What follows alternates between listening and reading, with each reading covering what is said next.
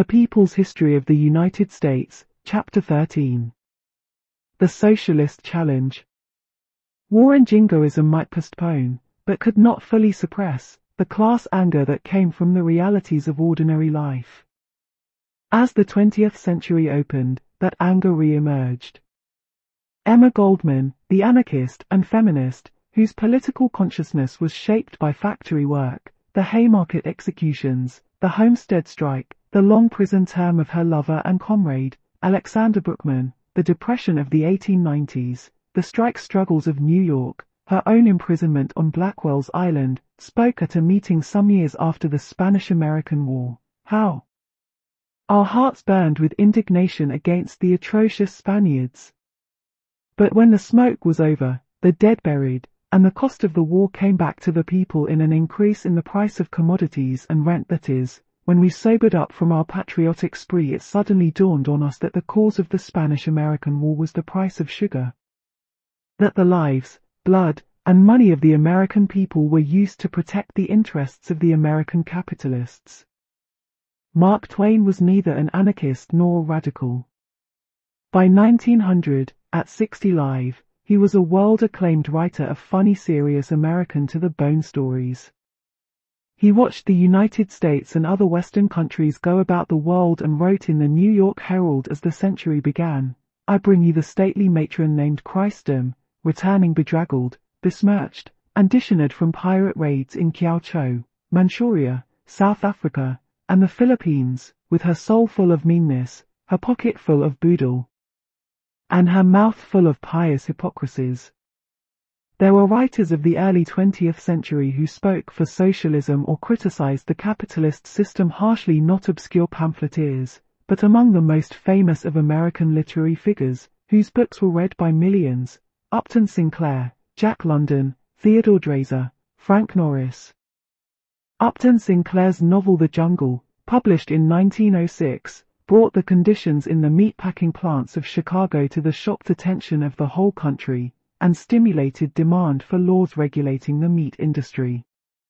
But also, through the story of an immigrant laborer, Jurgis Rudkus, it spoke of socialism, of how beautiful life might be if people cooperatively owned and worked and shared the riches of the earth.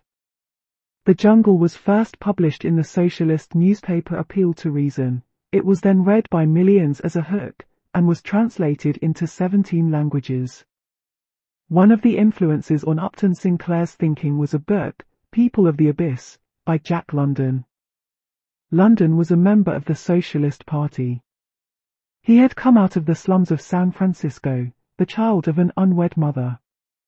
He had been a newsboy, a cannery worker, a sailor, a fisherman, had worked in a jute mill and a laundry, hoboed the railroads to the East Coast, been clubbed by a policeman on the streets of New York and arrested for vagrancy in Niagara Falls, watched men beaten and tortured in jail, pirated oysters in San Francisco Bay, read Flaubert, Tolstoy, Melville, and the Communist Manifesto, preached socialism in the Alaskan gold camps in the winter of 1896, sailed 2,000 miles back through the Bering Sea, and became a world-famous writer of adventure books.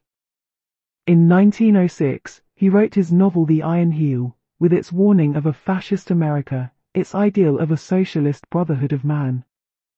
In the course of it, through his characters, he indicts the system. In the face of the facts that modern man lives more wretchedly than the caveman, and that his producing power is 1,000 times greater than that of the caveman, no other conclusion is possible than that the capitalist class has mismanaged criminally and selfishly mismanaged. And with this attack, the vision, let us not destroy those wonderful machines that produce efficiently and cheaply. Let us control them.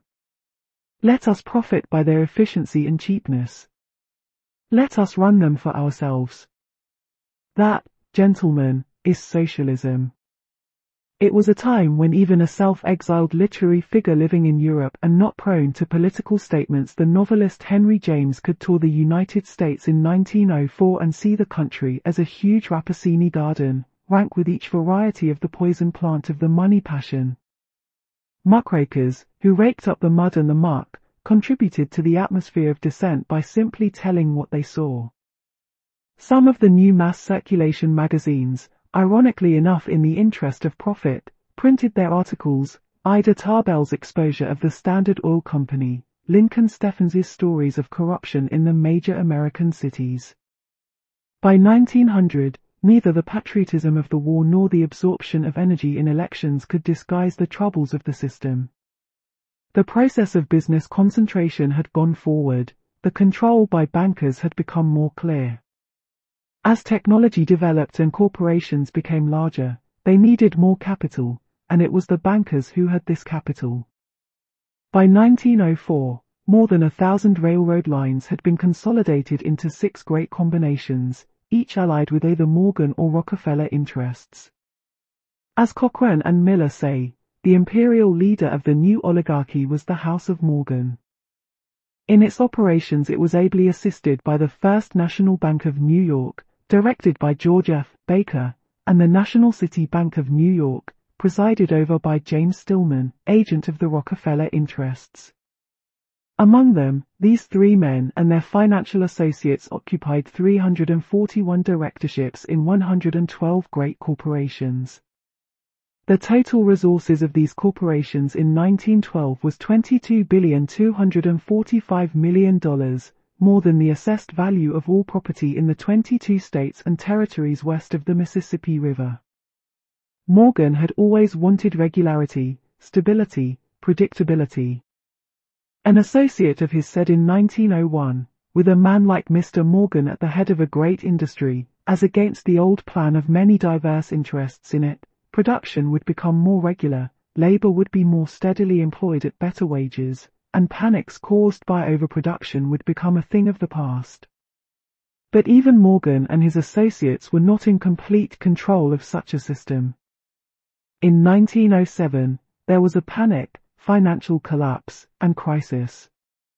True, the very big businesses were not hurt, but profits after 1907 were not as high as capitalists wanted, industry was not expanding as fast as it might, and industrialists began to look for ways to cut costs. One way was Taylorism. Frederick W. Taylor had been a steel company foreman who closely analyzed every job in the mill, and worked out a system of finely detailed division of labor, increased mechanization, and piecework wage systems, to increase production and profits. In 1911, he published a book on scientific management that became powerfully influential in the business world. Now management could control every detail of the workers' energy and time in the factory. As Harry Braverman said, labor and monopoly capital. The purpose of Taylorism was to make workers interchangeable, able to do the simple tasks that the new division of labor required, like standard parts divested of individuality and humanity, bought and sold as commodities. It was a system well fitted for the new auto industry. In 1909, Ford sold 10,607 autos, in 1913, 168,000, in 1914. 248,000, 45% of all autos produced. The profit, $30 million. With immigrants a larger proportion of the labor force, in the Carnegie plants of Allegheny County in 1907, of the 14,359 common laborers, 11,694 were Eastern Europeans. Taylorism, with its simplified unskilled jobs, became more feasible. In New York City, the new immigrants went to work in the sweatshop. The poet Edwin Markham wrote in Cosmopolitan magazine, January 1907. In unaired rooms, mothers and fathers sew by day and by night. Those in the home sweatshop must work cheaper than those in the factory sweatshop. And the children are called in from play to drive and drudge beside their elders. All the year in New York and in other cities you may watch children radiating to and from such pitiful homes. Nearly any hour on the east side of New York City you can see them, pallid boy or spindling girl, their faces dulled, their backs bent under a heavy load of garments piled on head and shoulders, the muscles of the whole frame in a long strain. Is it not a cruel civilization that allows little hearts and little shoulders to strain under these grown-up responsibilities, while in the same city, a pet cur is jeweled and pampered and aired on a fine lady's velvet lap on the beautiful boulevards.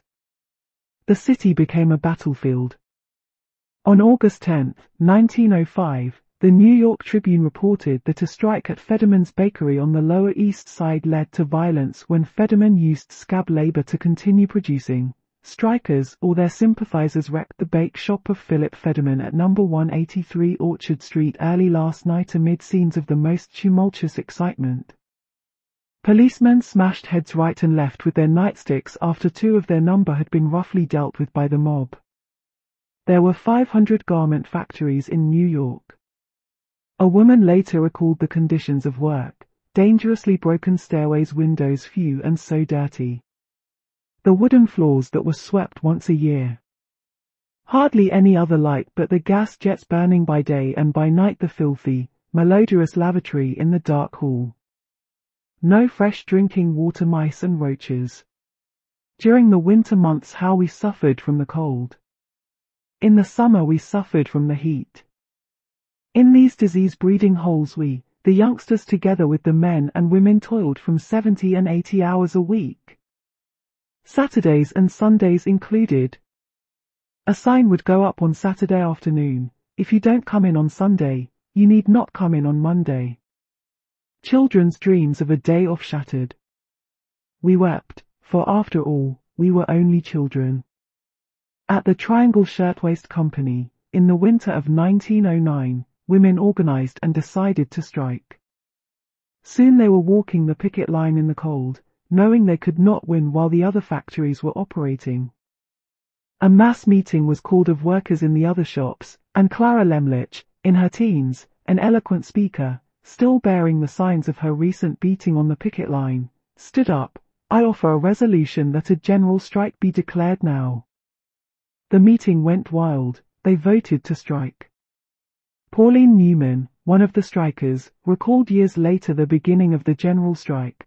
Thousands upon thousands left the factories from every side, all of them walking down toward Union Square.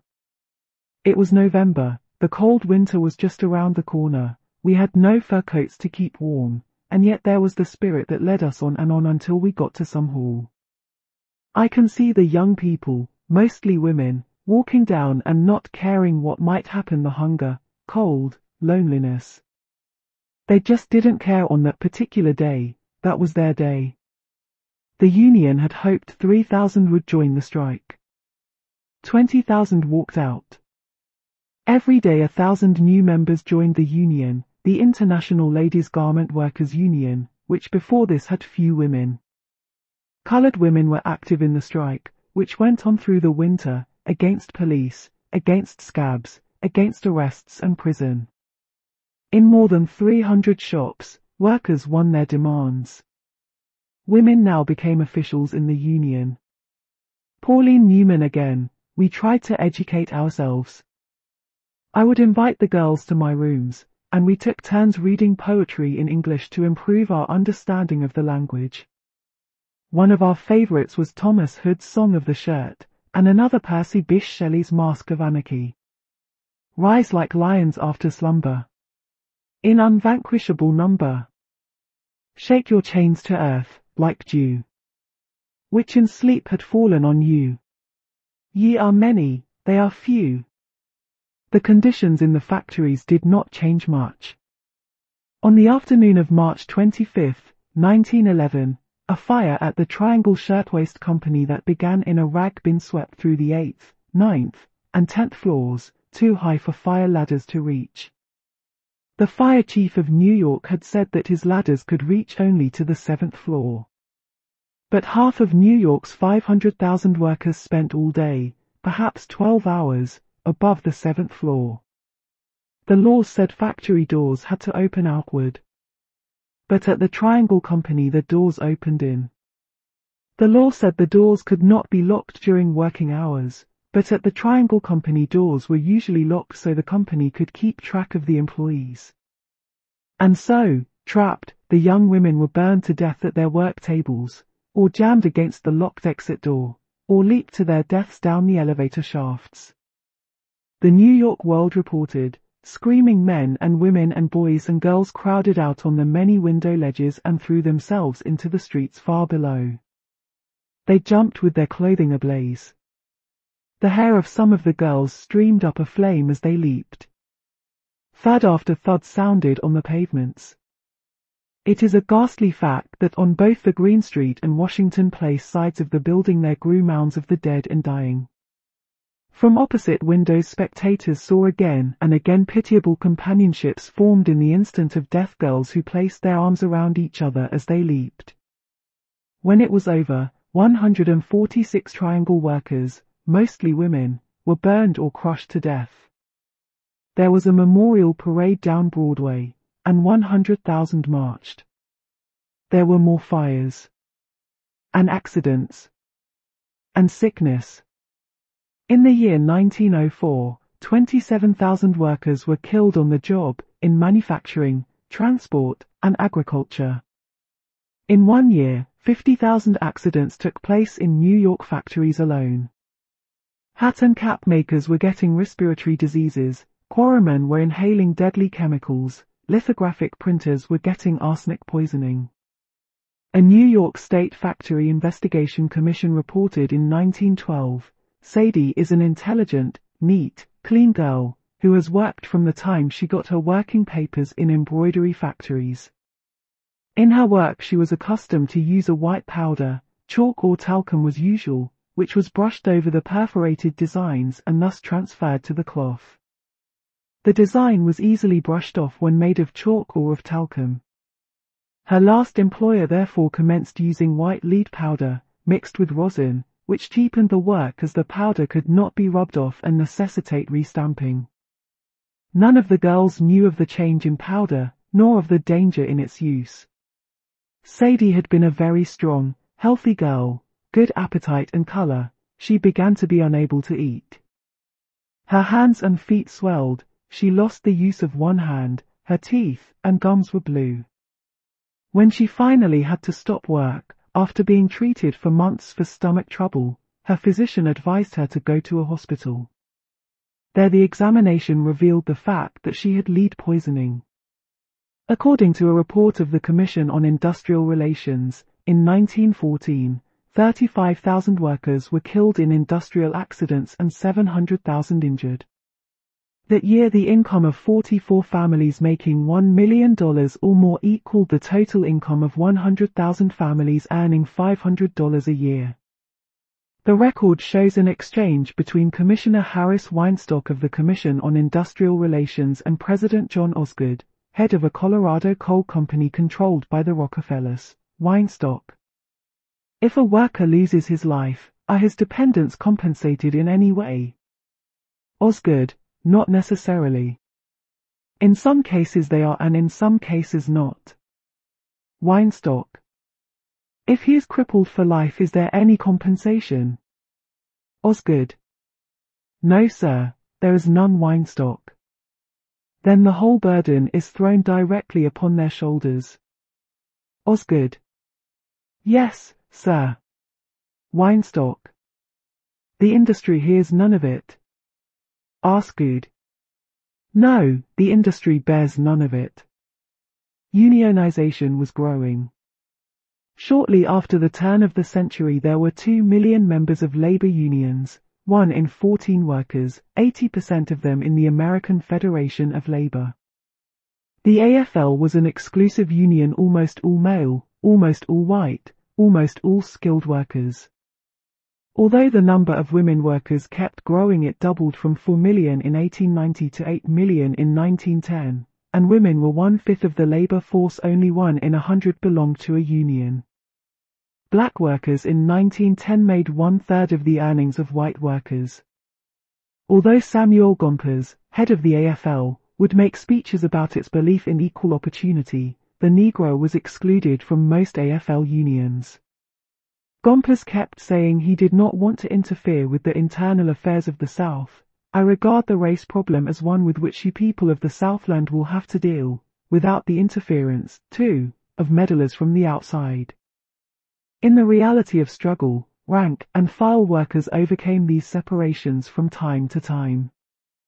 Foner quotes Mary McDowell's account of the formation of a women's union in the Chicago stockyards. It was a dramatic occasion on that evening, when an Irish girl at the door called out a colored sister asks admission.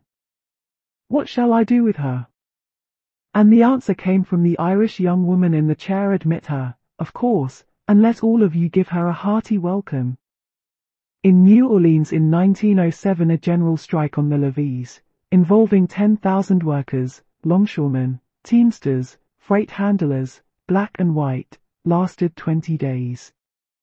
The head of the Negro longshoremen, E.S. Swan, said, "The whites and Negroes were never before so strongly cemented in a common bond, and in my 39 years of experience of the levee, I never saw such solidarity.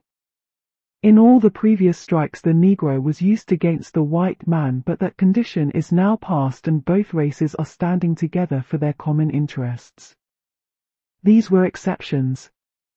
In general, the Negro was kept out of the trade union movement. W.E.B. Du Bois wrote in 1915, "The net result of all this has been to convince the American Negro that his greatest enemy is not the employer who robs him, but his fellow white working man." Racism was practical for the AFL. The exclusion of women and foreigners was also practical. These were mostly unskilled workers, and the AFL, confined mostly to skilled workers, was based on the philosophy of business unionism. In fact, the chief official of each AFL union was called the business agent, trying to match the monopoly of production by the employer with a monopoly of workers by the union.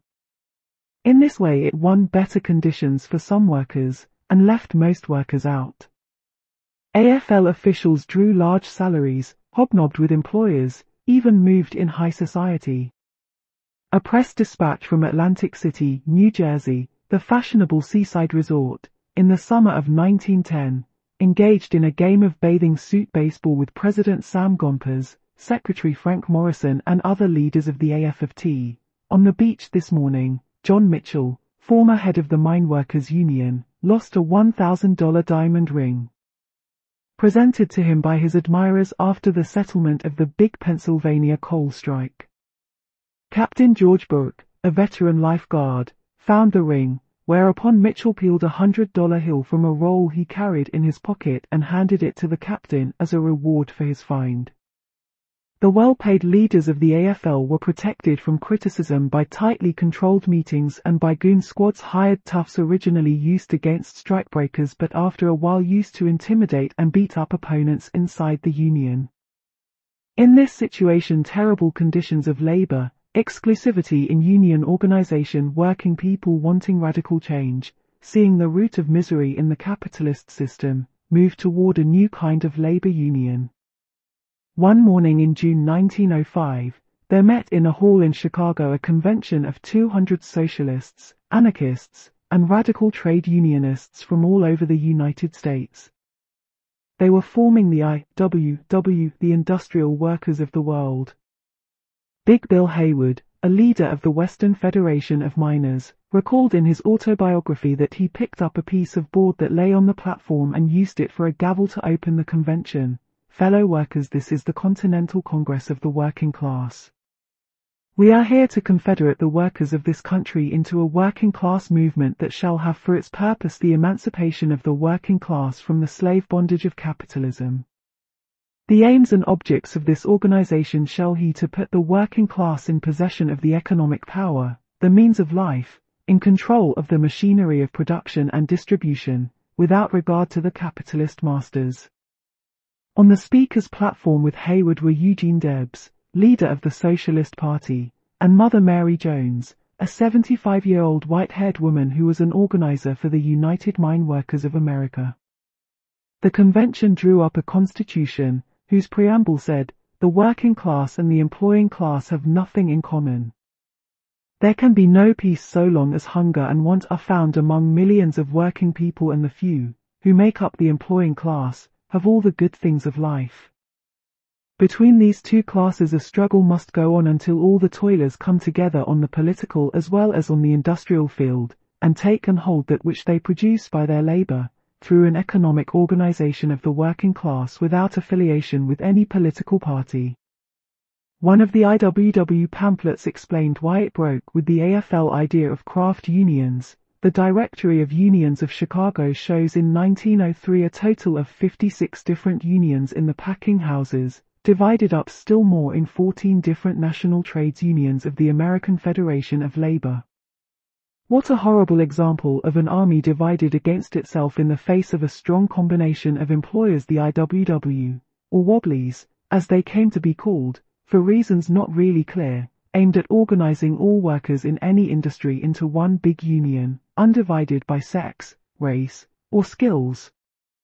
They argued against making contracts with the employer, because this had so often prevented workers from striking on their own, or in sympathy with other strikers, and thus turned union people into strikebreakers.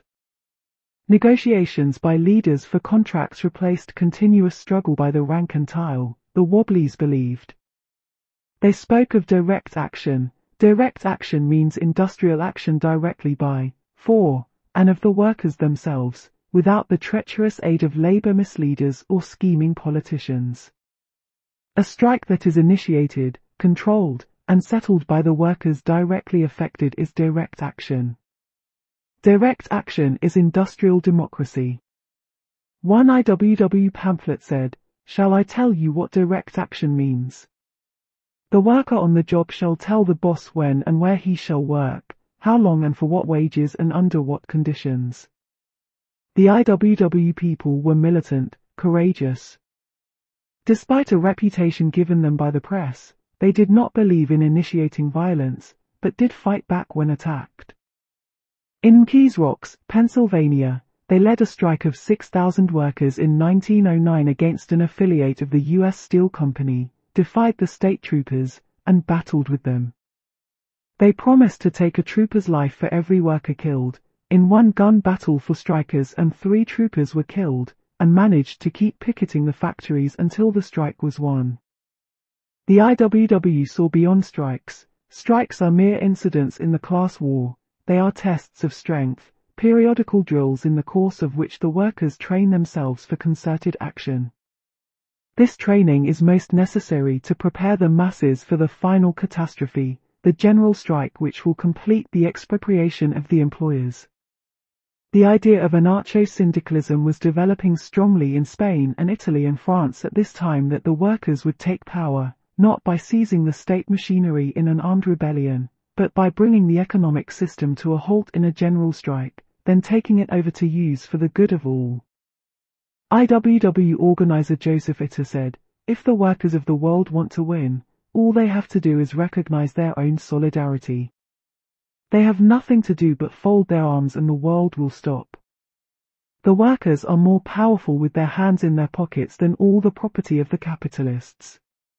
It was an immensely powerful idea. In the 10 exciting years after its birth, the IWW became a threat to the capitalist class, exactly when capitalist growth was enormous and profits huge. The IWW never had more than 5,000 to 10,000 enrolled members at any one time. People came and went, and perhaps 100,000 were members at one time or another. But their energy, their persistence, their inspiration to others, their ability to mobilize thousands at one place, one time, made them an influence on the country far beyond their numbers. They traveled everywhere. Many were unemployed or migrant workers. They organized, wrote, spoke, sang, spread their message and their spirit. They were attacked with all the weapons the system could put together: the newspapers, the courts, the police, the army, mob violence. Local authorities passed laws to stop them from speaking. The IWW defied these laws. In Missoula, Montana, a lumber and mining area, hundreds of Wobblies arrived by boxcar after some had been prevented from speaking. They were arrested one after another until they clogged the jails and the courts, and finally forced the town to repeal its anti-speech ordinance. In Spokane, Washington, in 1909, an ordinance was passed to stop street meetings, and an IWW organizer who insisted on speaking was arrested. Thousands of Wobblies marched into the center of town to speak. One by one they spoke and were arrested, until 600 were in jail. Jail conditions were brutal. and several men died in their cells, but the IWW won the right to speak.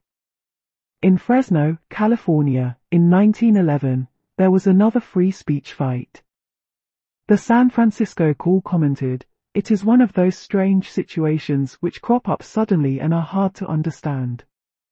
Some thousands of men, whose business it is to work with their hands, tramping and stealing rides, suffering hardships, and facing dangers to get into jail. In jail they sang, they shouted, they made speeches through the bars to groups that gathered outside the prison." As Joyce Kornblue reports in her remarkable collection of TWW documents, Rebel Voices, they took turns lecturing about the class struggle and leading the singing of wobbly songs. When they refused to stop, the jailer sent for fire department trucks and ordered the fire hoses turned full force on the prisoners. The men used their mattresses as shields, and quiet was only restored when the icy water reached knee-high in the cells. When city officials heard that thousands more were planning to come into town, they lifted the ban on street speaking and released the prisoners in small groups. That same year in Aberdeen, Washington, once again laws against free speech, arrests, prison, and, unexpectedly, victory.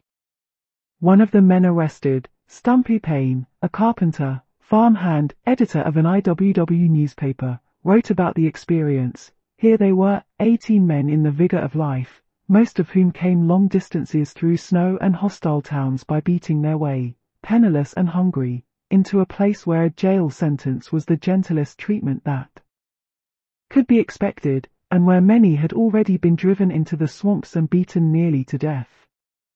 Yet here they were, laughing with boyish glee at tragic tellings that to them were jokes. But what was the motive behind the actions of these men? Why were they here?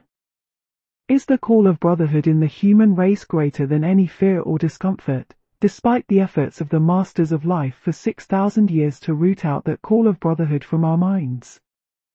In San Diego, Jack White, a wobbly arrested in a free speech fight in 1912, sentenced to 6 months in the county jail on a bread and water diet, was asked if he had anything to say to the court. A stenographer recorded what he said. "The prosecuting attorney, in his plea to the jury, accused me of saying on a public platform at a public meeting, 'To hell with the courts, we know what justice is.' He told a great truth when he lied, for if he had searched the innermost recesses of my mind he could have found that thought, never expressed by me before, but which I express now, 'To hell with your courts, I know what justice is, for I have sat in your courtroom day after day and have seen members of my class pass before this, the so-called bar of justice. I have seen you, Judge Sloan, and others of your kind, send them to prison because they dared to infringe upon the sacred rights of property. You have become blind and deaf to the rights of man to pursue life and happiness, and you have crushed those rights so that the sacred right of property shall be preserved. Then you tell me to respect the law. I do not. I did violate the law, as I will violate every one of your laws and still come before you and say to hell with the courts." The prosecutor lied, but I will accept his lie as a truth and say again so that you, Judge Sloan, may not be mistaken as to my altitude. To hell with your courts, I know what justice is. There were also beatings, fairings, and featherings, defeats. One IWW member, John Stone, tells of being released from the jail at San Diego at midnight with another IWW man and forced into an automobile. We were taken out of the city, about 20 miles, where the machine stopped. A man in the rear struck me with a blackjack several times on the head and shoulders. The other man then struck me on the mouth with his fist. The men in the rear then sprang around and kicked me in the stomach. I then started to run away, and heard a bullet go past me. I stopped. In the morning I examined Joe Marco's condition and found that the back of his head had been split open. In 1916, in Everett, Washington, a boatload of wobblies was fired on by 200 armed vigilantes gathered by the sheriff, and 5 wobblies were shot to death, 31 wounded. 2 of the vigilantes were killed, 19 wounded. The following year, the United States entered World War Vigilantes in Montana seized IWW organizer Frank Little, tortured him, and hanged him, leaving his body dangling from a railroad trestle. Joe Hill, an IWW organizer, wrote dozens of songs biting, funny, class-conscious, inspiring that appeared in IWW publications and in its Little Red Songbook. He became a legend in his time and after. His song The Preacher and the Slave had a favorite IWW target, the church. Long-haired preachers come out every night, try to tell you what's wrong and what's right, but when asked how about something to eat they will answer with voices so sweet. You will eat. By and by, in that glorious land above the sky, work and pray, live on hay, you'll get pie in the sky when you die. His song Rebel Girl was inspired by the strike of women at the textile mills in Lawrence, Massachusetts, and especially by the IWW leader of that strike, Elizabeth Gurley Flynn. There are women of many descriptions in this queer world, as everyone knows. Some are living in beautiful mansions, and are wearing the finest of clothes. There are blue-blooded queens and princesses, who have charms made of diamonds and pearl, but the only and thoroughbred lady is the rebel girl. In November 1915, Joe Hill was accused of killing a grocer in Salt Lake City, Utah, in a robbery. There was no direct evidence presented to the court that he had committed the murder, but there were enough pieces of evidence to persuade a jury to find him guilty. The case became known throughout the world, and 10,000 letters went to the governor in protest, but with machine guns guarding the entrance to the prison, Joe Hill was executed by a firing squad.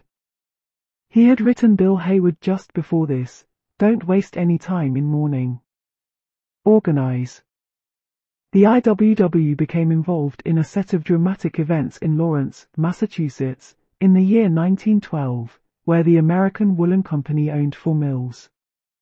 The workforce were immigrant families: Portuguese, French-Canadian, English, Irish, Russian, Italian, Syrian, Lithuanian, German, Polish, Belgian, who lived in crowded, flammable wooden tenements. The average wage was $8.76 a week. A woman physician in Lawrence, Dr. Elizabeth Shapley, wrote, "A considerable number of the boys and girls that within the first 2 or 3 years after beginning work, 36 out of every 100 of all the men and women who work in the mill the before or by the time they are 25 years of age." It was in January, midwinter, when pay envelopes distributed to weavers at one of the mill's Polish women showed that their wages, already too low to feed their families, had been reduced. They stopped their looms and walked out of the mill. The next day, 5,000 workers at another mill quit work, marched to still another mill, rushed the gates, shut off the power to the looms, and called on the other workers to leave. Soon 10,000 workers were on strike. A telegram went to Joseph Itter, a 26-year-old Italian, an IWW leader in New York, to come to Lawrence to help conduct the strike. He came. A committee of 50 was set up, representing every nationality among the workers, to make the important decisions. Less than 1,000 mill workers belonged to the IWW, but the AFL had ignored the unskilled workers, and so they turned to the IWW leadership in the strike. The IWW organized mass meetings and parades. The strikers had to supply food and fuel for 50,000 people. The entire population of Lawrence was 86,000. Soup kitchens were set up, and money began arriving from all over the country from trade unions, IWW locals, socialist groups, individuals. The mayor called out the local militia, the governor ordered out the state police. A parade of strikers was attacked by police a few weeks after the strike began. This led to rioting all that day. In the evening, a striker, Anna Lopezzo, was shot and killed. Witnesses said a policeman did it, but the authorities arrested Joseph Itter and another IWW organizer who had come to Lawrence, a poet named Arturo Giovannitti. Neither was at the scene of the shooting, but the charge was that Joseph Itter and Arturo Giovannitti did incite, procure, and counsel or command the said person whose name is not known to commit the said murder. With Itter, head of the strike committee, In jail, Big Bill Haywood was called in to replace him. Other IWW organizers, including Elizabeth Gurley Flynn, came into Lawrence. Now there were 22 companies of militia and 2 troops of cavalry in the city. Martial law was declared, and citizens were forbidden to talk on the street. 36 strikers were arrested, many sentenced to a year in prison. On Tuesday, January 30th, a young Syrian striker, John Romy, was bayoneted to death. But the strikers were still out, and the mills were not working. ETA said, "Bayonets cannot weave cloth." In February, the strikers began mass picketing, 7,000 to 10,000 pickets in an endless chain, marching through the mill districts, with white armbands, "Don't be a scab." But their food was running out and the children were hungry. It was proposed by the New York Call, a socialist newspaper, that the children of strikers be sent to sympathetic families in other cities to take care of them while the strike lasted. This had been done by strikers in Europe, never in the United States, but in 3 days, the Call got 400 letters offering to take children.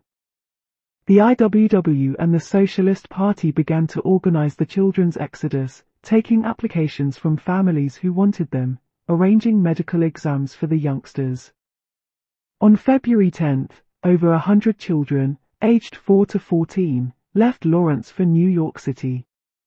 They were greeted at Grand Central Station by 5,000 Italian socialists singing the Marseillaise and the International.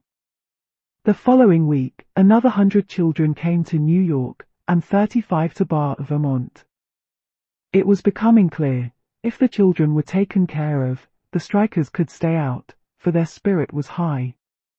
The city officials in Lawrence, citing a statute on child neglect, said no more children would be permitted to leave Lawrence. Despite the city edict, a group of 40 children assembled on February 24 to go to Philadelphia. The railroad station was filled with police, and the scene that followed was described to congressmen by a member of the Women's Committee of Philadelphia. When the rhyme approached to depart, the children arranged in a long line, 2 by 2, in orderly procession, with their parents near at hand, were about to make their way to the train when the police closed in on us with their clubs, beating right and left, with no thought of children, who were in the most desperate danger of being trampled to death. The mothers and children were thus hurled in a mass and bodily dragged to a military truck, and even then clubbed, irrespective of the cries of the panic-stricken women and children. A week after that, women returning from a meeting were surrounded by police and clubbed. One pregnant woman was carried unconscious to a hospital and gave birth to a dead child. Still, the strikers held out. "They are always marching and singing," reporter Mary Heaton Vorse wrote. The tired, grey crowds ebbing and flowing perpetually into the mills had waked and opened their mouths to sing. The American Woolen Company decided to give in. It offered raises of 5 to 11%. The strikers insisted that the largest increases go to the lowest paid, time and a quarter for overtime, and no discrimination against those who had struck. On March 14, 1912, 10,000 strikers gathered on the Lawrence Common and, with Bill Haywood presiding, voted to end the strike. ETA and Giovannitti went on trial. Support for them had been mounting all over the country. There were parades in New York and Boston. On September 30, 15,000 Lawrence workers struck for 24 hours to show their support for the 2 men. After that, 2,000 of the most active strikers were fired, but the IWW threatened to call another strike, and they were put back. A jury found ETA and Giovannitti not guilty, and that afternoon, 10,000 people assembled in Lawrence to celebrate. The IWW took its slogan "One Big Union" seriously. Women, foreigners, black workers, the lowliest and most unskilled of workers, were included when a factory or mine was organized. When the Brotherhood of Timber Workers organized in Louisiana and invited Bill Haywood to speak to them in 1912, shortly after the Lawrence victory, he expressed surprise that no Negroes were at the meeting. He was told it was against the law to have interracial meetings in Louisiana. Haywood told the convention, you work in the same mills together. Sometimes a black man and a white man chop down the same tree together. You are meeting in convention now to discuss the conditions under which yon labor. Why not be sensible about this and call the Negroes into the convention? If it is against the law, this is one time when the law should be broken. Negroes were invited into the convention, which then voted to affiliate with the TWW. In 1900 there were 500,000 women office workers. In 1870 there had been 19,000. Women were switchboard operators, store workers, nurses. 500,000 were teachers. The teachers formed a Leechers League that fought against the automatic firing of women who became pregnant.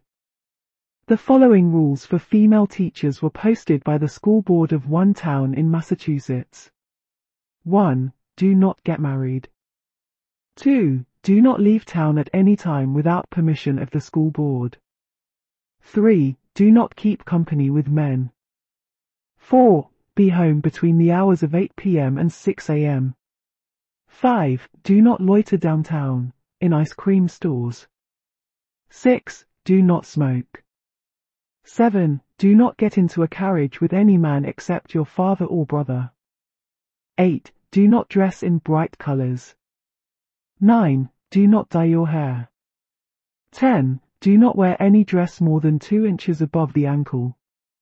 The conditions of women working in a Milwaukee brewery were described by Mother Mary Jones, who worked there briefly in 1910. She was close to 80 at this time, condemned to slave daily in the washroom in wet shoes and wet clothes, surrounded with foul-mouthed, brutal foremen. The poor girls work in the vile smell of sour beer, lifting cases of empty and full bottles weighing from 100 to 150 pounds. Rheumatism is one of the chronic ailments and is closely followed by consumption. The foreman even regulates the time the girls may stay in the toilet room. Many of the girls have no home nor parents and are forced to feed and clothe and shelter themselves on $3 a week. In the laundries, women organized. In 1909, the Handbook of the Women's Trade Union Industrial League wrote about women in steam laundries. How would you like to iron a shirt a minute? Think of standing at a mangle just above the washroom with the hot steam pouring up through the floor for 10, 12, 14, and sometimes 17 hours a day. Sometimes the floors are made of cement and then it seems as though one were standing on hot coals, and the workers are dripping with perspiration. They are breathing air laden with particles of soda, ammonia, and other chemicals. The Laundry Workers Union in one city reduced this long day to 9 hours, and has increased the wages 50%. Labor struggles could make things better, but the country's resources remained in the hands of powerful corporations whose motive was profit, whose power commanded the government of the United States. There was an idea in the air, becoming clearer and stronger, an idea not just in the theories of Karl Marx but in the dreams of writers and artists through the ages, that people might cooperatively use the treasures of the earth to make life better for everyone, not just a few. Around the turn of the century, strike struggles were multiplying. In the 1890s there had been about 1,000 strikes a year. By 1904 there were 4,000 strikes a year. Law and military force again and again took the side of the rich. It was a time when hundreds of thousands of Americans began to think of socialism. Debs wrote in 1904, 3 years after the formation of the Socialist Party, the pure and simple trades union of the past does not answer the requirements of today. The attempt of each trade to maintain its own independence separately and apart from others results in increasing jurisdictional entanglements, fruitful of dissension, strife, and ultimate disruption. The members of a trades union should be taught that the labor movement means more, infinitely more, than a paltry increase in wages and the strike necessary to secure it, that while it engages to do all that possibly can be done to better the working conditions of its members, its higher object is to overthrow the capitalist system of private ownership of the tools of labor, abolish wage slavery and achieve the freedom of the whole working class and, in fact, of all mankind. What Debs accomplished was not in theory or analysis, but in expressing eloquently, passionately, what people were feeling. The writer Hayward Brown once quoted a fellow socialist speaking of Debs, "That old man with the burning eyes actually believes that there can be such a thing as the brotherhood of man. And that's not the funniest part of it. As long as he's around, I believe it myself." Eugene Debs had become a socialist while in jail in the Pullman strike. Now he was the spokesman of a party that made him its presidential candidate 5 times. The party at one time had 100,000 members, and 1,200 office holders in 340 municipalities. Its main newspaper, Appeal to Reason, for which Debs wrote, had 500,000 subscribers, and there were many other socialist newspapers around the country, so that, altogether, perhaps 1 million people read the socialist press. Socialism moved out of the small circles of city immigrants, Jewish and German socialists speaking their own languages, and became American. The strongest socialist state organization was in Oklahoma, which in 1914 had 12,000 Jews-paying members, more than New York State, and elected over 100 socialists to local office, including 6 to the Oklahoma state legislature. There were 55 weekly socialist newspapers in Oklahoma, Texas, Louisiana, Arkansas, and summer encampments that drew thousands of people. James Green describes these Southwest radicals, in his book Grassroots Socialism, as indebted homesteaders, migratory tenant farmers, coal miners and railroad workers, redbone lumberjacks from the piney woods, preachers and school teachers from the sun-baked prairies, village artisans and atheists, the unknown people who created the strongest regional socialist movement in United States history. Green continues, the socialist movement was painstakingly organized by scores of former populists, militant miners, and blacklisted railroad workers, who were assisted by a remarkable cadre of professional agitators and educators and inspired by occasional visits from national figures like Eugene V. Debs and Mother Jones. This core of organizers grew to include indigenous dissenters. A much larger group of amateur agitators who canvassed the region selling newspapers, forming reading groups, organizing locals, and making soapbox speeches. There was almost a religious fervor to the movement, as in the eloquence of Debs. In 1906, after the imprisonment in Idaho of Bill Haywood and 2 other officers of the Western Federation of Miners on an apparently faked murder charge, Debs wrote a naming article in the Appeal to Reason. Murder has been plotted and is about to be executed in the name and under the forms of law. It is a foul plot, a damnable conspiracy, a hellish outrage. If they attempt to murder Moyer, Haywood and their brothers, 1 million revolutionists, at least, will meet them with guns. Capitalist courts never have done, and never will do, anything for the working class.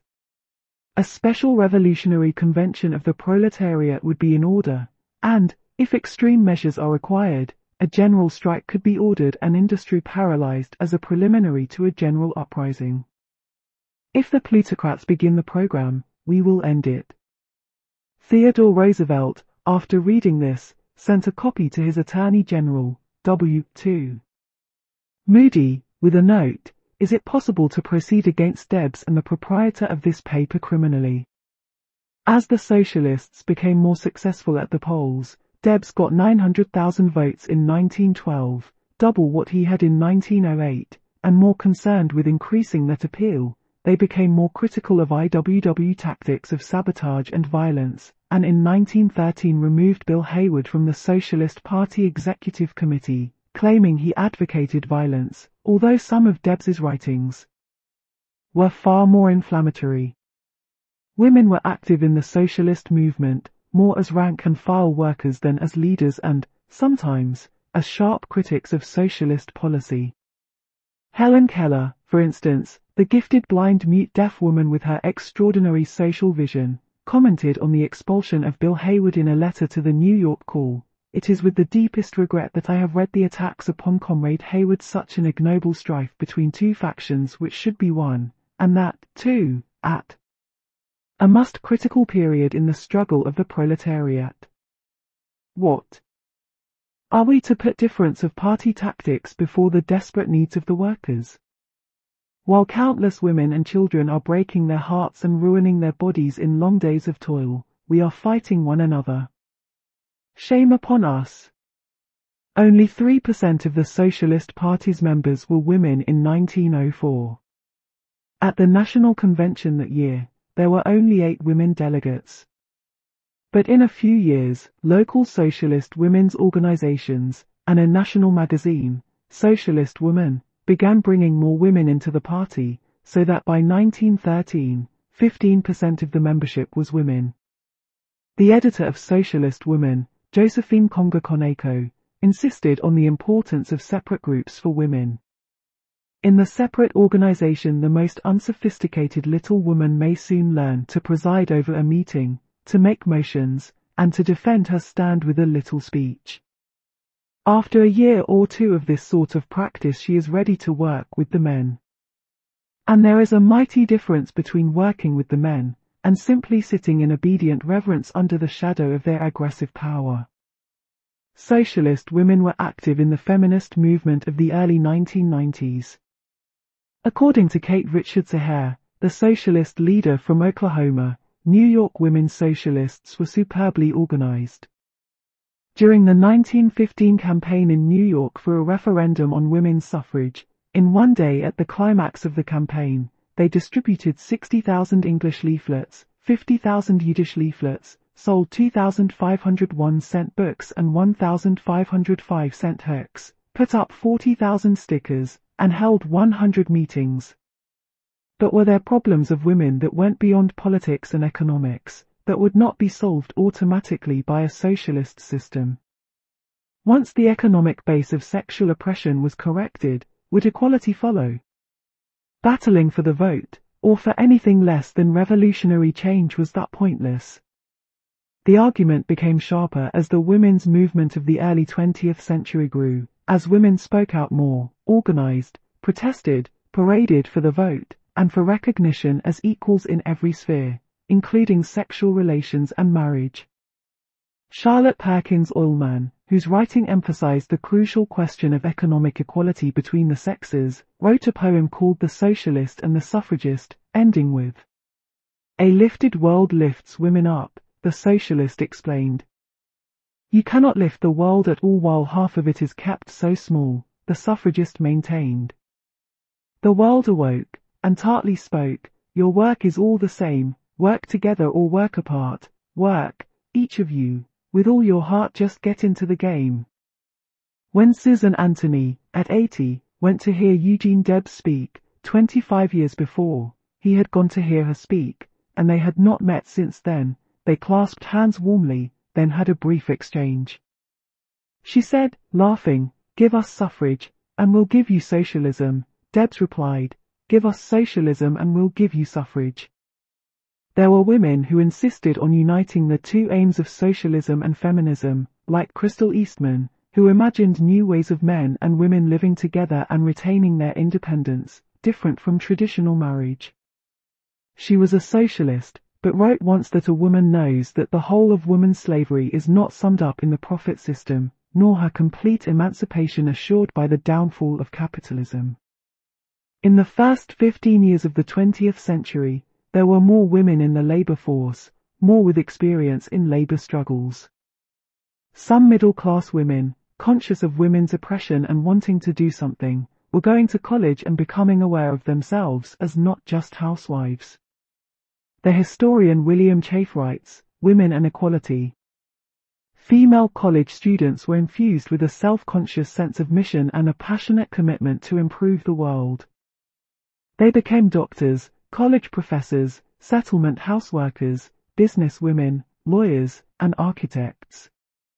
Spirited by an intense sense of purpose as well as camaraderie, they set a remarkable record of accomplishment in the face of overwhelming odds. Jane Addams, Grace and Edith Abbott, Alice Hamilton, Julia Lathrop, Florence Kelley all came out of this pioneering generation and set the agenda of social reform for the first 2 decades of the 20th century. They were defying the culture of mass magazines, which were spreading the message of woman as companion, wife, homemaker. Some of these feminists married, some did not. All struggled with the problem of relations with men, like Margaret Sanger, pioneer of birth control education, who suffered a nervous breakdown inside an apparently happy but confining marriage. She had to leave husband and children to make a career for herself and feel whole again. Sanger had written in Woman and the New Race, "No woman can call herself free who does not own and control her own body. No woman can call herself free until she can choose conscientiously whether she will or will not be a mother." It was a complicated problem. Kate Richards O'Hare, for example, believed in the home, but thought socialism would make that better. When she ran for Congress in 1910 in Kansas City, she said, "I long for domestic life, born and children with every fiber of my being. Socialism is needed to restore the home." On the other hand, Elizabeth Gurley Flynn wrote in her autobiography, Rebel Girl, "A domestic life and possibly a large family had no attraction for me. I wanted to speak and write, to travel, to meet people, to see places, to organize for the IWW. I saw no reason why I, as a woman, should give up my work for this." While many women in this time were radicals, socialists, anarchists, an even larger number were involved in the campaign for suffrage, and the mass support for feminism came from them. Veterans of trade union struggles joined the suffrage movement, like Rose Schneiderman of the Garment Workers. At a Cooper Union meeting in New York, she replied to a politician who said that women, given the vote, would lose their femininity. "Women in the laundries stand for 13 or 14 hours in the terrible steam and heat with their hands in hot starch. Surely these women won't lose any more of their beauty and charm by putting a ballot in a ballot box once a year than they are likely to lose standing in foundries or laundries all year round." Every spring in New York, the parades for women's suffrage kept growing. In 1912, a news report, "All along Fifth Avenue from Washington Square, where the parade formed, to 57th Street, where it disbanded, were gathered thousands of men and women of New York. They blocked every cross street on the line of march. Many were inclined to laugh and jeer, but none did. The sight of the impressive column of women striding 5 abreast up the middle of the street stifled all thought of ridicule. Women doctors, women lawyers, women architects, women artists, actresses and sculptors, women waitresses, domestics, a huge division of industrial workers all marched with an intensity and purpose that astonished the crowds that lined the streets. From Washington, in the spring of 1913, came a New York Times report. In a women's suffrage demonstration today, the Capitol saw the greatest parade of women in its history. In the parade, over 5,000 women passed down Pennsylvania Avenue. It was an astonishing demonstration. It was estimated that 500,000 persons watched the women march for their cause. Some women radicals were skeptical. Emma Goldman, the anarchist and feminist, spoke her mind forcefully, as always, on the subject of women's suffrage. "Our modern fetish is universal suffrage. The women of Australia and New Zealand can vote and help make the laws. Are the labour conditions better there? The history of the political activities of man proves that they have given him absolutely nothing that he could not have achieved in a more direct, less costly, and more lasting manner. As a matter of fact, every inch of ground he has gained has been through a constant fight, a ceaseless struggle for self-assertion, and not through suffrage. There is no reason whatever to assume that woman, in her climb to emancipation, has been, or will be, helped by the ballot. Her development, her freedom, her independence, must come from and through herself. First, by asserting herself as a personality. Second, by refusing the right to anyone over her body, by refusing to bear children, unless she wants them, by refusing to be a servant to God, the state, society, the husband, the family, etc. by making her life simpler, but deeper and richer. Only that, and not the ballot, will set woman free. And Helen Keller, writing in 1911. To a suffragist in England, our democracy is but a name. We vote. What does that mean? It means that we choose between two bodies of real, though not avowed, autocrats. We choose between Tweedledum and Tweedledee. You ask for votes for women. What good can votes do when 10/11ths of the land of Great Britain belongs to 200,000 and only 1/11th to the rest of the 40 million? Have your men with their millions of votes freed themselves from this injustice? Emma Goldman was not postponing the changing of woman's condition to some future socialist era. She wanted action more direct, more immediate, than the vote.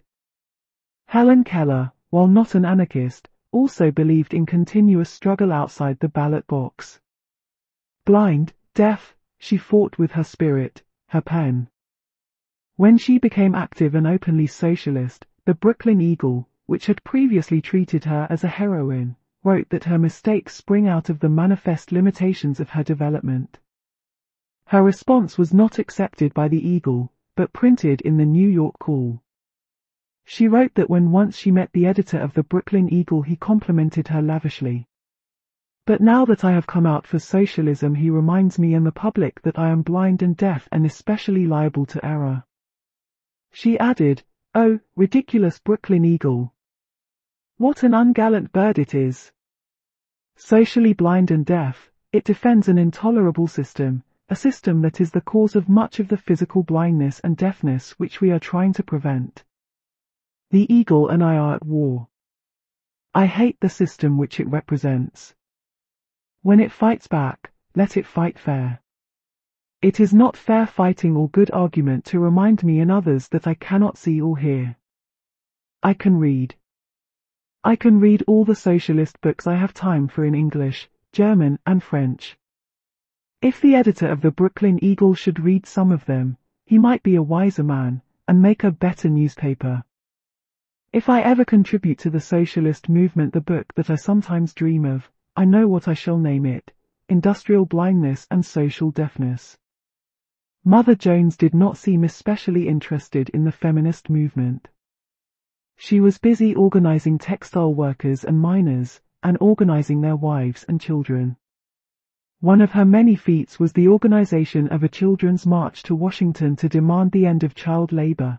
As the 20th century opened, 284,000 children between the ages of 10 and 15 worked in mines, mills, factories.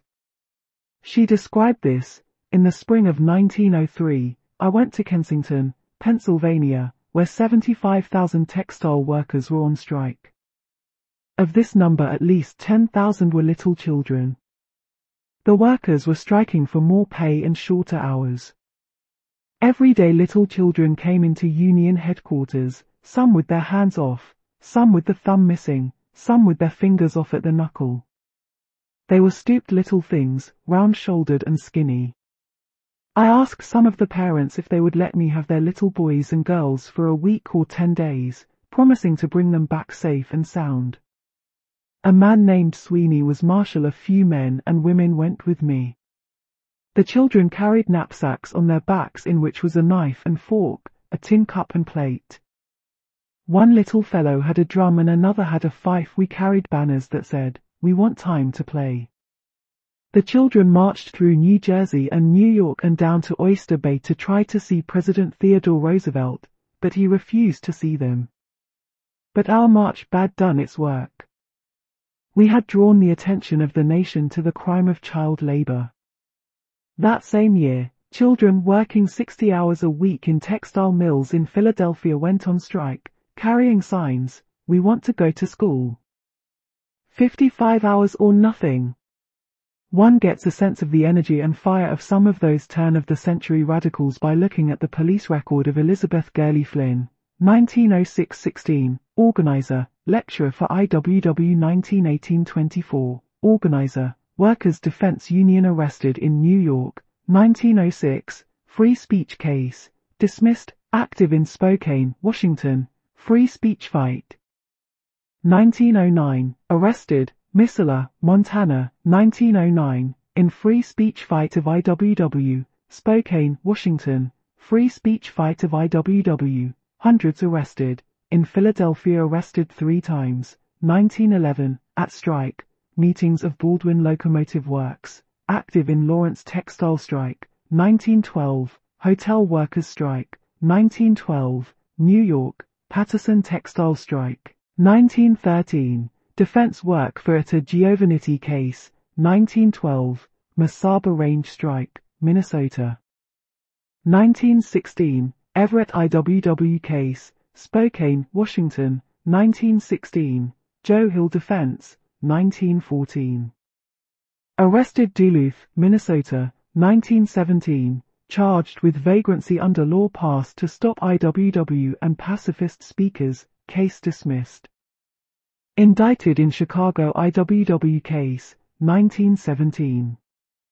Black women faced double oppression. A Negro nurse wrote to a newspaper in 1912. We poor colored women wage earners in the South are fighting a terrible battle. On the one hand, we are assailed by black men, who should be our natural protectors, and, whether in the cook kitchen, at the washtub, over the sewing machine, behind the baby carriage, or at the ironing board, we are but little more than pack horses, beasts of burden, slaves. In this early part of the 20th century, labeled by generations of white scholars as the Progressive Period, lynchings were reported every week. It was the low point for Negroes, North and South, the nadir, as Rayford Logan, a black historian, put it. In 1910 there were 10 million Negroes in the United States, and 9 million of them were in the South. The government of the United States, between 1901 and 1921, the presidents were Theodore Roosevelt, William Howard Taft, Woodrow Wilson, whether Republican or Democrat, watched Negroes being lynched, observed murderous riots against blacks in Statesboro, Georgia, Brownsville, Texas, and Atlanta, Georgia, and did nothing. There were Negroes in the Socialist Party, but the Socialist Party did not go much out of its way to act on the race question. As Ray Ginger writes of Debs, when race prejudice was thrust at Debs, he always publicly repudiated it. He always insisted on absolute equality. But he failed to accept the view that special measures were sometimes needed to achieve this equality. Blacks began to organize. A National Afro-American Council formed in 1903 to protest against lynching, peonage, discrimination, disfranchisement. The National Association of Colored Women, formed around the same time, condemned segregation and lynchings. In Georgia in 1906 there was an Equal Rights Convention, which pointed to 260 Georgia Negroes lynched since 1885. It asked the right to vote, the right to enter the militia, to be on juries. It agreed blacks should work hard. And at the same time we must agitate, complain, protest and keep protesting against the invasion of our manhood rights. W.E.B. Du Bois, teaching in Atlanta, Georgia, in 1905, sent out a letter to Negro leaders throughout the country, calling them to a conference just across the Canadian border from Buffalo, near Niagara Falls. It was the start of the Niagara movement. Du Bois, born in Massachusetts, the first black to receive a Ph.D. degree from Harvard University, 1895, had just written and published his poetic, powerful book The Souls of Black Folk. Du Bois was a socialist sympathizer, although only briefly a party member. One of his associates in calling the Niagara meeting was William Monroe Trotter, a young black man in Boston, of militant views, who edited a weekly newspaper, The Guardian. In it he attacked the moderate ideas of Booker T. Washington. When, in the summer of 1903, Washington spoke to an audience of 2,000 at a Boston church, Trotter and his supporters prepared 9 provocative questions, which caused a commotion and led to fistfights. Trotter and a friend were arrested. This may have added to the spirit of indignation which led Du Bois to spearhead the Niagara meeting. The tone of the Niagara group was strong. We refuse to allow the impression to remain that the Negro American assents to inferiority, is submissive under oppression and apologetic before insults. Through helplessness we may submit, but the voice of protest of 10 million Americans must never cease to assail the ears of their fellows so long as America is unjust. A race riot in Springfield, Illinois, prompted the formation of the National Association for the Advancement of Colored People in 1910. Whites dominated the leadership of the new organization. Du Bois was the only black officer. He was also the first editor of the NAACP periodical The Crisis.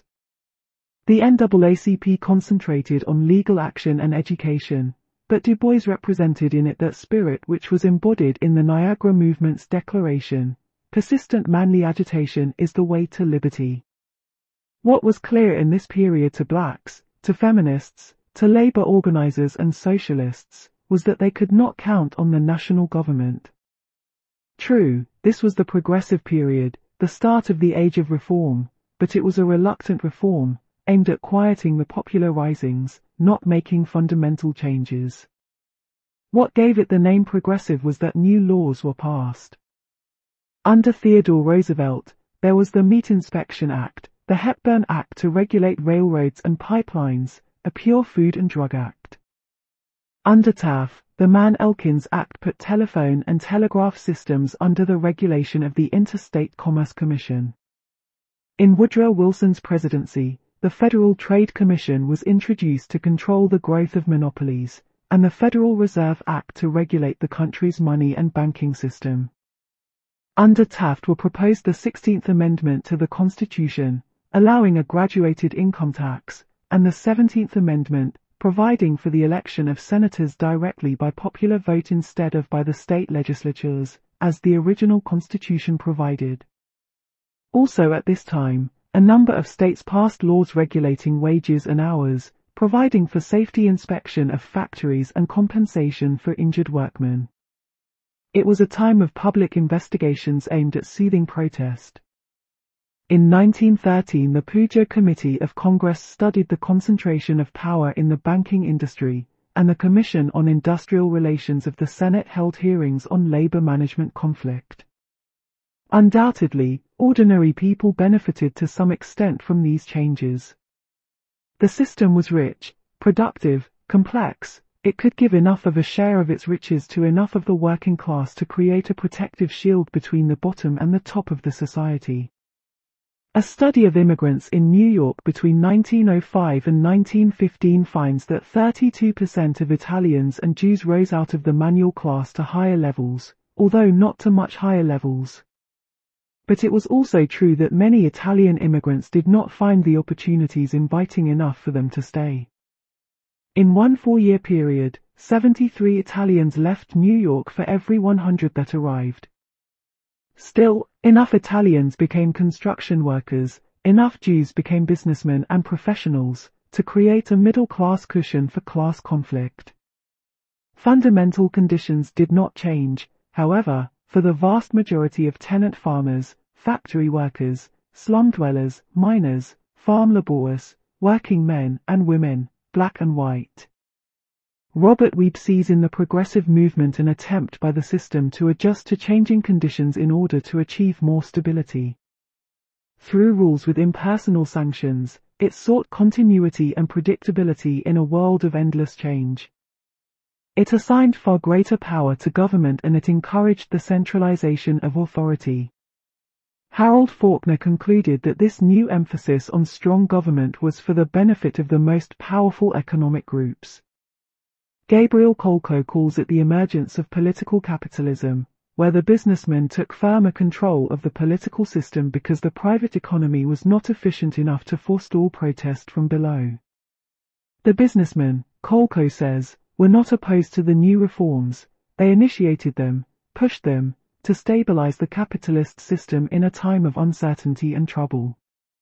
For instance, Theodore Roosevelt made a reputation for himself as a trust buster, although his successor, Taft, a conservative, while Roosevelt was a progressive, launched more antitrust suits than did Roosevelt. In fact, as Weeb points out, two of J. P. Morgan's men, Elbert Gary, chairman of U.S. Steel, and George Perkins, who would later become a campaigner for Roosevelt, arranged a general understanding with Roosevelt by which they would cooperate in any investigation by the Bureau of Corporations in return for a guarantee of their company's legality. They would do this through private negotiations with the president. A gentleman's agreement between reasonable people, Weeb says, with a bit of sarcasm. The Panic of 1907, as well as the growing strength of the Socialists, Wobblies, and trade unions, speeded the process of reform. According to Weeb, around 1908 a qualitative shift in outlook occurred among large numbers of these men of authority. The emphasis was now on enticements and compromises. It continued with Wilson, and a great many reform-minded citizens indulged the illusion of a progressive fulfillment. What radical critics now say of those reforms was said at the time, 1901, by the Banker's Magazine. As the business of the country has learned the secret of combination, it is gradually subverting the power of the politician and rendering him subservient to its purposes. There was much to stabilize, much to protect. By 1904, 318 trusts, with capital of more than $7 billion, controlled 40% of the U.S. manufacturing. In 1909, a manifesto of the new progressivism appeared, a book called The Promise of American Life by Herbert Croly, editor of the New Republic and an admirer of Theodore Roosevelt. He saw the need for discipline and regulation if the American system were to continue. Government should do more, he said, and he hoped to see the sincere and enthusiastic imitation of heroes and saints by whom he may have meant Theodore Roosevelt. Richard Hofstadter, in his biting chapter on the man the public saw as the great lover of nature and physical fitness, the war hero, the Boy Scout in the White House, says, the advisers to whom Roosevelt listened were almost exclusively representatives of industrial and finance capital men like Hanna, Robert Bacon, and George W. Perkins of the House of Morgan, Elihu Root, Senator Nelson W. Aldrich and James Stillman of the Rockefeller interests. Responding to his worried brother-in-law writing from Wall Street, Roosevelt replied, I intend to be most conservative, but in the interests of the corporations themselves and above all in the interests of the country. Roosevelt supported the regulatory Hepburn Act because he feared something worse. He wrote to Henry Cabot Lodge that the railroad lobbyists who opposed the bill were wrong. I think they are very short-sighted not to understand that to beat it means to increase the movement for government ownership of the railroads. His action against the trusts was to induce them to accept government regulation, in order to prevent destruction. He prosecuted the Morgan Railroad monopoly in the Northern Securities case, considering it an antitrust victory, but it hardly changed anything, and, although the Sherman Act provided for criminal penalties, there was no prosecution of the men who had planned the monopoly: Morgan, Harriman, Hill. As for Woodrow Wilson, Hofstadter points out he was a conservative from the start. As a historian and political scientist, Wilson wrote, the state in politics nothing radically novel may safely be attempted. He urged slow and gradual change. This attitude toward labor, Hofstadter says, was generally hostile, and he spoke of the crude and ignorant minds of the populists. James Weinstein, the corporate ideal in the liberal state, has studied the reforms of the progressive period, especially the process by which business and government, sometimes with the aid of labor leaders, worked out the legislative changes they thought necessary. Weinstein sees a conscious and successful effort to guide and control the economic and social policies of federal, state, and municipal governments by various business groupings in their own long-range interest. While the original impetus for reform came from protesters and radicals, in the current century, particularly on the federal level, few reforms were enacted without the tacit approval, if not the guidance, of the large corporate interests. These interests assembled liberal reformers and intellectuals to aid them in such matters. Weinstein's definition of liberalism as a means of stabilizing the system in the interests of big business is different from that of the liberals themselves. Arthur Schlesinger writes, liberalism in America has been ordinarily the movement on the part of the other sections of society to restrain the power of the business community. If Schlesinger is describing the hope or intent of these other sections, he may be right. If he is describing the actual effect of these liberal reforms, that restraint has not happened. The controls were constructed skillfully. In 1900, a man named Ralph Easley, a Republican and conservative, a schoolteacher and journalist, organized the National Civic Federation. Its aim was to get better relations between capital and labor. Its officers were mostly big businessmen and important national politicians, but its first vice president, for a long time, was Samuel Gompers of the AFL. Not all big businesses liked what the National Civic Federation was doing.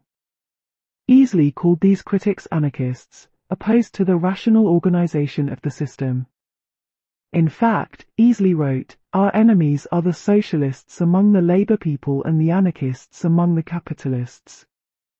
The NCF wanted a more sophisticated approach to trade unions, seeing them as an inevitable reality, therefore wanting to come to agreements with them rather than fight with them, better to deal with a conservative union than face a militant one. After the Lawrence textile strike of 1912, John Golden, head of the conservative AFL Textile Union Workers, wrote Easley that the strike had given manufacturers a very rapid education and some of them are falling all over themselves now to do business with our organization. The National Civic Federation did not represent all opinions in the business world. The National Association of Manufacturers didn't want to recognize organized labor in any way. Many businessmen did not want even the puny reforms proposed by the Civic Federation, but the Federation's approach represented the sophistication and authority of the modern state, determined to do what was best for the capitalist class as a whole, even if this irritated some capitalists. The new approach was concerned with the long-range stability of the system, even at the cost, sometimes, of short-term profits. Thus, the Federation drew up a model workmen's compensation bill in 1910, and the following year 12 states passed laws for compensation or accident insurance. When the Supreme Court said that year that New York's workmen's compensation law was unconstitutional because it deprived corporations of property without due process of law, Theodore Roosevelt was angry. Such decisions, he said, added immensely to the strength of the Socialist Party. By 1920, 42 states had workmen's compensation laws. As Weinstein says, it represented a growing maturity and sophistication on the part of many large corporation leaders who had come to understand, as Theodore Roosevelt often told them, that social reform was truly conservative. As for the Federal Trade Commission, established by Congress in 1914 presumably to regulate trusts, a leader of the Civic Federation reported after several years of experience with it that it has apparently been carrying on its work with the purpose of securing the confidence of well-intentioned businessmen, members of the great corporations as well as others. In this period, cities also put through reforms, many of them giving power to city councils instead of mayors, or hiring city managers. The idea was more efficiency, more stability. The end result of the movements was to place city government firmly in the hands of the business class, Weinstein says.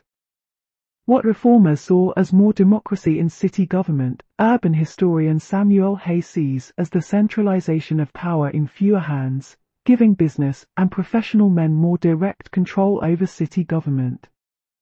The progressive movement, whether led by honest reformers like Senator Robert La Follette of Wisconsin or disguised conservatives like Roosevelt, who was the Progressive Party candidate for president in 1912, seemed to understand it was fending off socialism.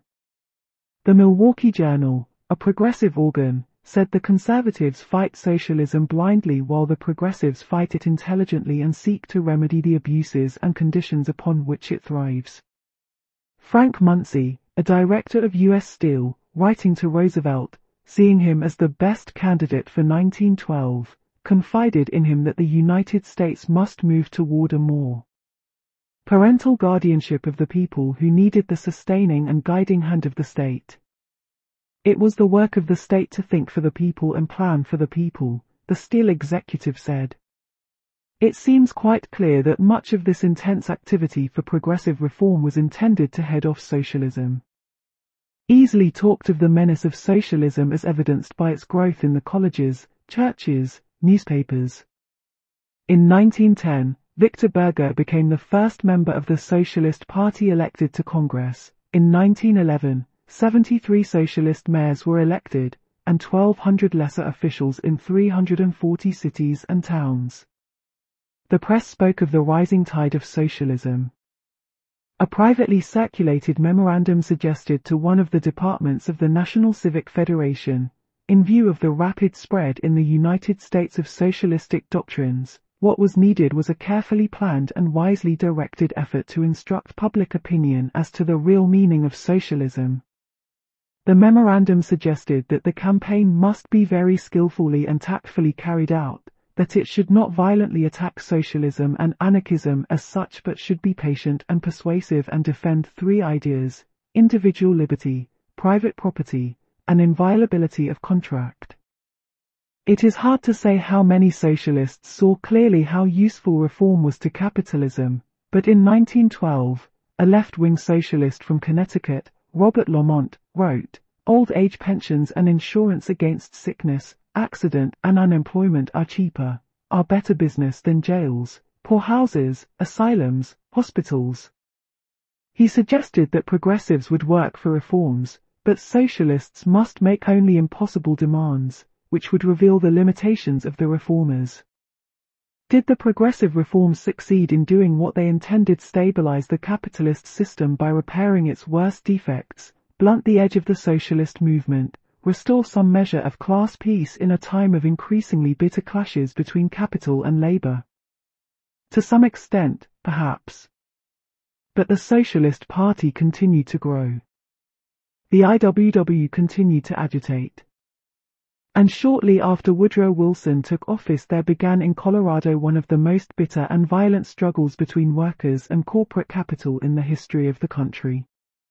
This was the Colorado coal strike that began in September 1913 and culminated in the Ludlow Massacre of April 1914.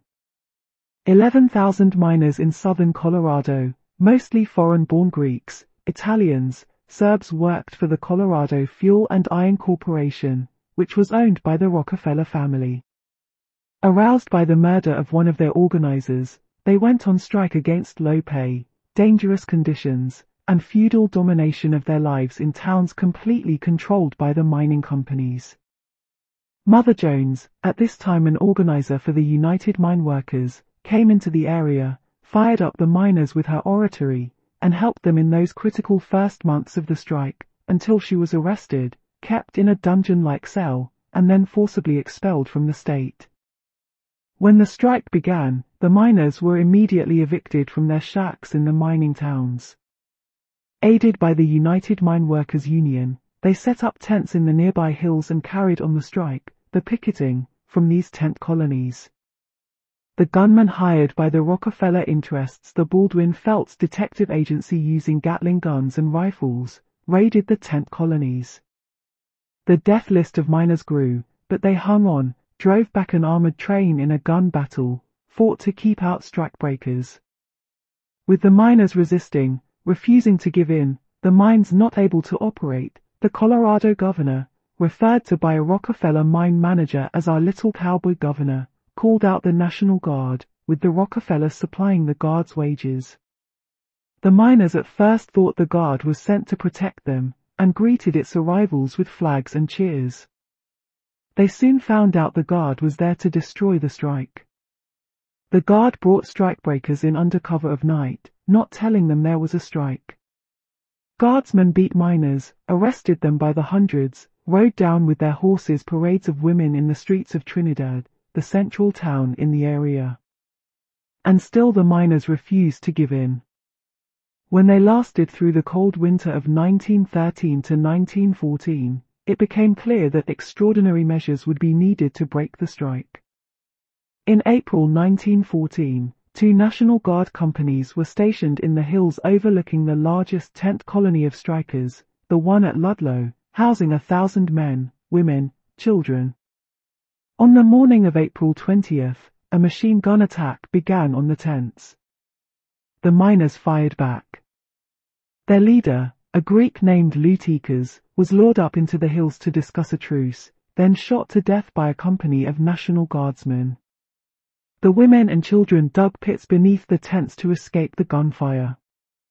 At dusk, the Guard moved down from the hills with torches, set fire to the tents, and the families fled into the hills. 13 people were killed by gunfire.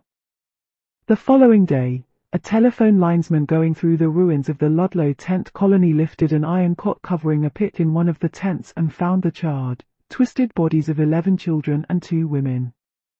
This became known as the Ludlow Massacre. The news spread quickly over the country. In Denver, the United Mine Workers issued a call to arms: gather together for defensive purposes, all arms and ammunition legally available.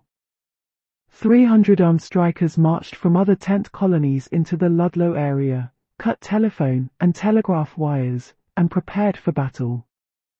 Railroad workers refused to take soldiers from Trinidad to Ludlow. At Colorado Springs, 300 Union miners walked off their jobs and headed for the Trinidad district, carrying revolvers, rifles, shotguns. In Trinidad itself, miners attended a funeral service for the 26 dead at Ludlow, then walked from the funeral to a nearby building, where arms were stacked for them. They picked up rifles and moved into the hills, destroying mines, killing mine guards, exploding mine shafts. The press reported that the hills in every direction seemed suddenly to be alive with men. In Denver, 82 soldiers in a company on a troop train headed for Trinidad refused to go. The press reported, the men declared they would not engage in the shooting of women and children. They hissed the 350 men who did start and shouted imprecations at them. 5,000 people demonstrated in the rain on the lawn in front of the state capitol at Denver, asking that the National Guard officers at Ludlow be tried for murder, denouncing the governor as an accessory. The Denver Cigar Makers Union voted to send 500 armed men to Ludlow and Trinidad. Women in the United Garment Workers Union in Denver announced 400 of their members had volunteered as nurses to help the strikers. All over the country there were meetings, demonstrations. Pickets marched in front of the Rockefeller office at 26 Broadway, New York City. A minister protested in front of the church where Rockefeller sometimes gave sermons, and was clubbed by the police. The New York Times carried an editorial on the events in Colorado, which were now attracting international attention. The Times' emphasis was not on the atrocity that had occurred, but on the mistaken tactics that had been made. Its editorial on the Ludlow Massacre began, "Somebody blundered 2 days later, with the miners armed and in the hills of the mine district," the Times wrote, "with the deadliest weapons of civilization in the hands of savage-minded men. There can be no telling to what lengths the war in Colorado will go unless it is quelled by force. The president should turn his attention from Mexico long enough to take stern measures in Colorado." The governor of Colorado asked for federal troops to restore order, and Woodrow Wilson complied. This accomplished, the strike petered out. Congressional committees came in and took thousands of pages of testimony. The Union had not won recognition. 66 men, women, and children had been killed. Not one militiaman or mine guard had been indicted for crime. Still, Colorado had been a scene of ferocious class conflict, whose emotional repercussions had rolled through the entire country. The threat of class rebellion was clearly still there in the industrial conditions of the United States, in the undeterred spirit of rebellion among working people. Whatever legislation had been passed, whatever liberal reforms were on the books, whatever investigations were undertaken and words of regret and conciliation uttered. The Times had referred to Mexico. On the morning that the bodies were discovered in the tent pit at Ludlow, American warships were attacking Veracruz, a city on the coast of Mexico, bombarding it, occupying it, leaving 100 Mexicans dead because Mexico had arrested American sailors and refused to apologize to the United States with a 21-gun salute. Could patriotic fervor and the military spirit cover up class struggle? Unemployment, hard times, were growing in 1914. Could guns divert attention and create some national consensus against an external enemy? It surely was a coincidence, the bombardment of Veracruz, the attack on the Ludlow colony. Or perhaps it was, as someone once described human history, the natural selection of accidents. Perhaps the affair in Mexico was an instinctual response of the system for its own survival, to create a unity of fighting purpose among a people torn by internal conflict. The bombardment of Veracruz was a small incident. But in 4 months the First World War would begin in Europe.